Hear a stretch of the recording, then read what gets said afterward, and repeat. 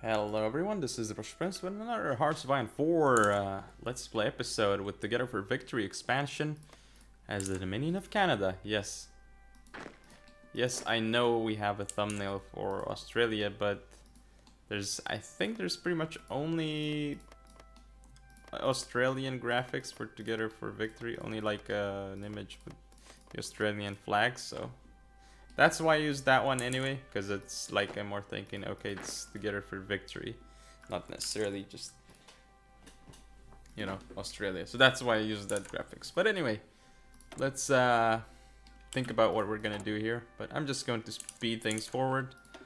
Once I'm done with the anti-tank, I'll add it to the production queue, because it's gonna be important.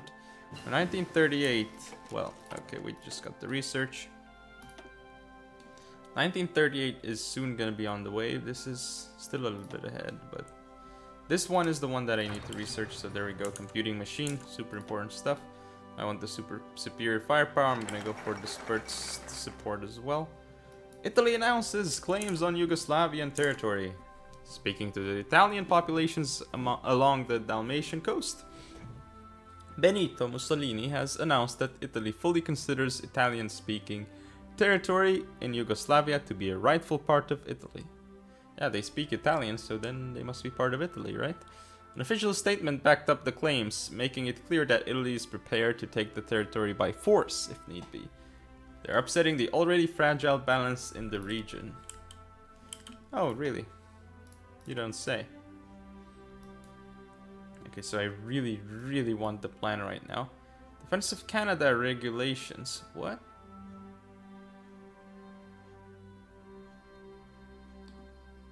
Actually, why didn't we go for that? This is pretty bad. should have gone for that, because we need funded whatever here, you know. So we kind of messed it up, because we want that research slot no matter what, so we need to go for it. It's like so important to get that extra research slot, and I think like we could have gotten it some time ago, I would assume. Or actually, I don't remember, just let me know in the comments if we could have taken it before, but I think this is the first time I see it, but I don't think we could have taken it before, but I want to know if I could have taken it before. Of course, if you look here, we have problems with the fact that we're lacking the manpower necessary. Yeah, we have a huge lack of manpower. It's a pretty big problem, honestly. So we're gonna go for send in the zombies and not National Steel Car, because we need more manpower so we can make more units. It's very important. Don't care about insufficient stuff there. Now civilian factories. I thought we built more of them, but what are they being used for? Construction, really? Consumer goods? We have more on consumer goods? I just built another civilian factory, and what? Okay, the Anschluss of Austria. After a successful coup d'etat by the local Nazi party in Vienna, German troops have crossed the Austrian border and taken control of the country. No fighting has been reported, and the German soldiers were greeted by cheering crowds in the cities. In a speech before a massive crowd at the Heldenplatz in Vienna, Hitler announced the Anschluss of Austria, annexing the country into Germany. The oldest eastern province of the German people shall be, from this point on, the newest bastion of the German Reich. Okay. And we have another national focus. Again, I'm going to go for national resources, stuff right there. And what can we get? Well, none of these are too useful. If we look at military high command, we need artillery guy, definitely. So I'm gonna go pick that artillery guy here. Oh no, we could have... I made a huge mistake. We could have mobilized here. But oh well, we messed up, because we have the political power to do it, and we didn't do it. I messed up. I could have had more civilian factories working on it, but oh well. Damn, if only I didn't click it, you know. See, like, I'm making so many mistakes right now. If we go to air doctrine, wow, this is 2 days. 1 day, really? Huh, that's pretty nice. We just got that, and then we need to get this. Wait, what? That's 102 days. We really should have gone for that one then. But oh well, what can we actually do right now? Look here, then we look at the support stuff. There's nothing that we really want. We want 1938 stuff. And the 1938 stuff, well, we want to research that, but it's so far ahead of time. That's the thing. If we take this, it's fine. It's a huge bonus anyway, so we might as well go for it, honestly. Gotta get that bonus. Gotta get that bonus. And we still need more factories. Actually, this might be a mistake. No, it's not a mistake. The next one takes more research points. Or factories. So it's good that we're going for this one, then we're gonna go for that one. Then we go for it. The plan isn't so useful. No, it really isn't.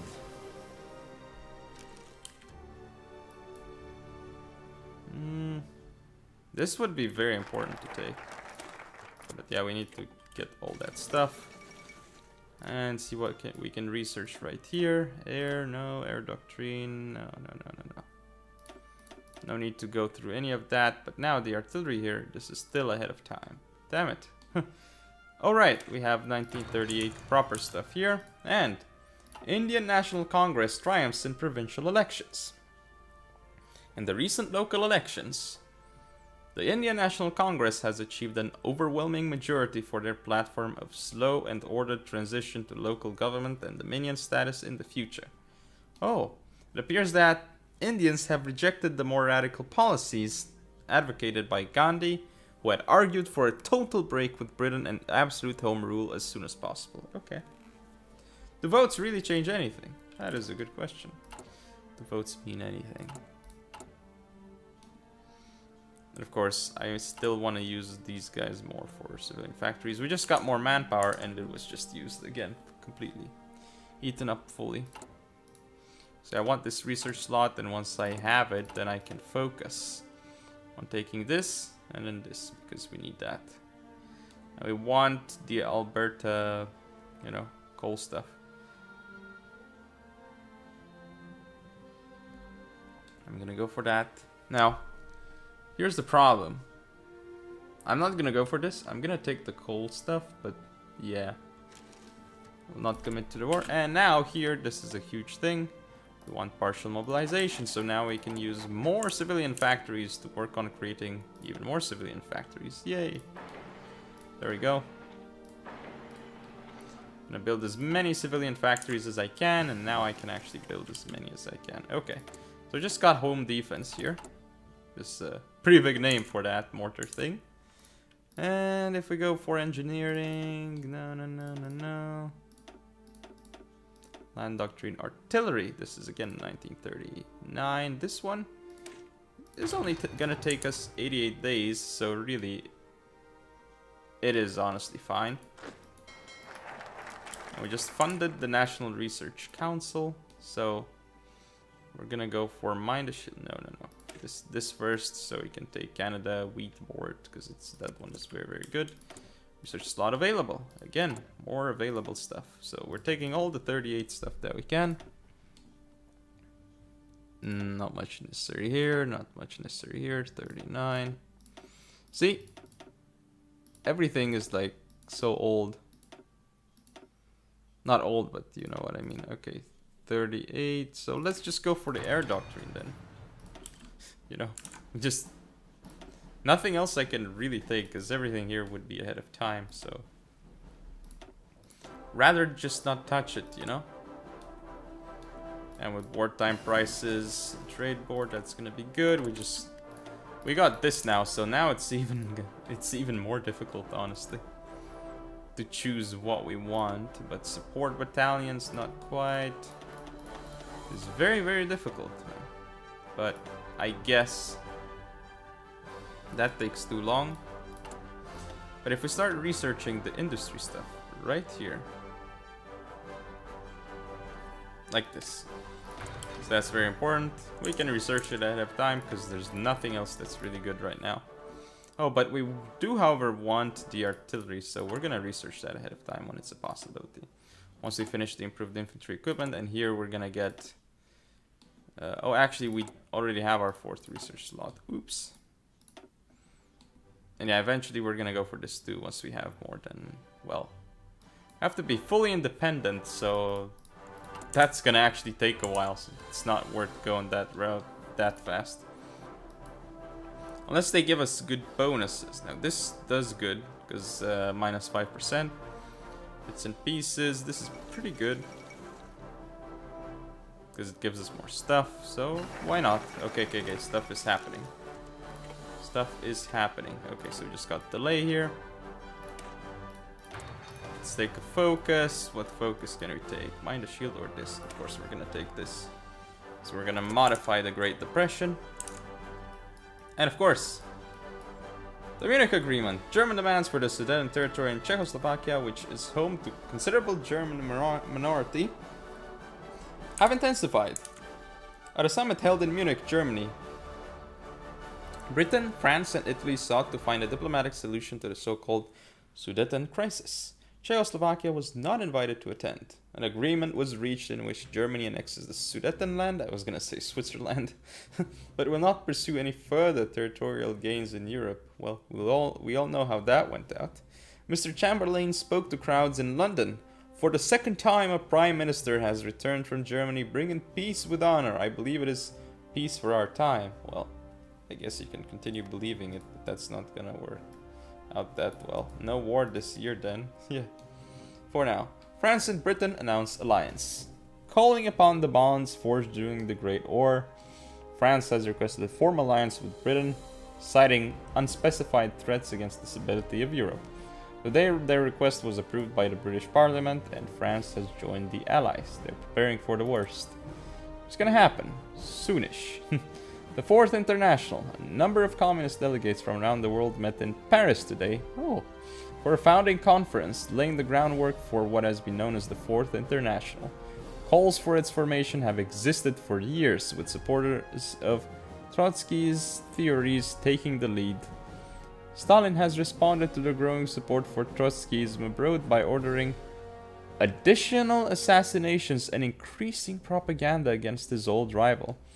With the past purges of suspected Trotskyists in the high ranks of the Soviet military and leadership in recent memory, this is unlikely to be met with any resistance. Well, there we go, guys. Stalin doing his thing. Okay, Soviet withdrawal. After buildup of Japanese forces in Manchuria, the Soviet Union appears to have unexpectedly withdrawn units that were stationed right alongside the border. This may be a bid by Moscow to avoid a future confrontation with Japan, possibly triggered by the stinging memory of the defeat Russia endured in the Russo-Japanese War. Perhaps this will result in a lasting peace. Well, we all hope so, don't we? Don't we now? Okay, we just got the nice infantry equipment. And you know what this means? This is gonna take a while to research, so I'm gonna go directly for the artillery here. No, not the artillery, damn it. No, I'm gonna go for something else, okay? I want the industry right here, so we'll take that. We lost the day, oh no, what are we gonna do? But yeah, more factory output. But you know, that's actually a bad thing, because we're outputting stuff that isn't necessary. Logistics wise, we should have tons of support equipment right there, and now we have a lot of these guys, so what are we gonna do? Volunteer only isn't great.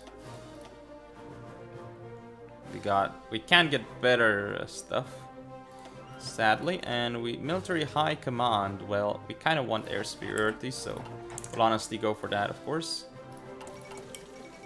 And now here we could take the old guard, not great, army defense or division attack. I think I'll go for the attack. The fall of Nanjing, the capital of the Republic of China, Nanjing, has been occupied by forces from the Empire of Japan.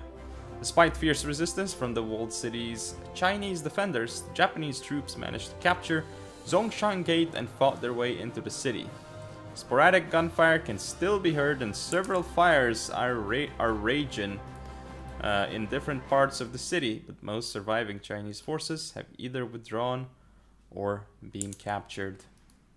Along with the capture of Shanghai, this is a significant victory for Japan in their war against China. Oh yeah, they actually did capture it. Imagine if... That would have been funny if it wasn't captured. Yeah, they're doing their thing, I guess. And doing it well. We want this. We want this so much so we can finish more and more civilian factories. We need so many civilian factories to bolster our economy. We just need so many. So many.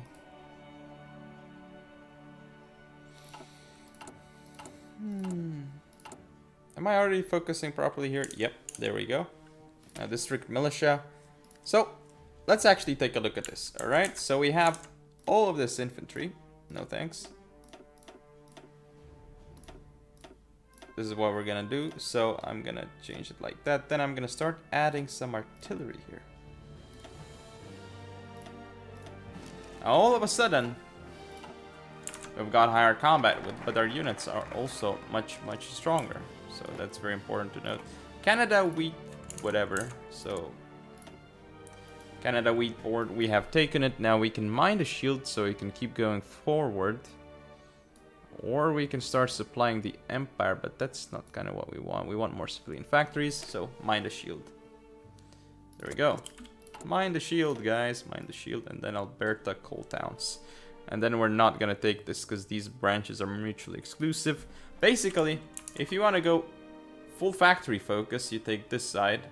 But if you wanna like to support your allies and stuff, but if you actually want to, you know, be very strong, you go commit to the war and then this stuff here, which honestly I feel like is far better. But hey.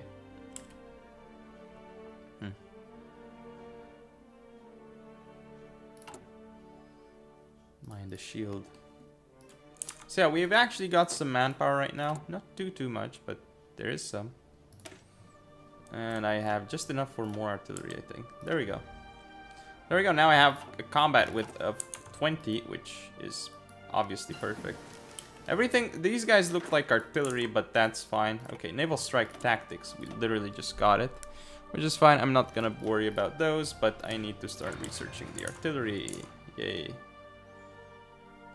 Yay. And yeah, once we get artillery, then we go for the 39 thing over there, because we want the weapons as well.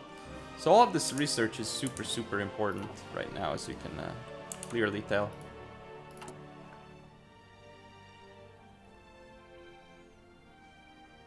I don't know what I want with those, but oh, actually there is stuff here. So Chief of Army, not this.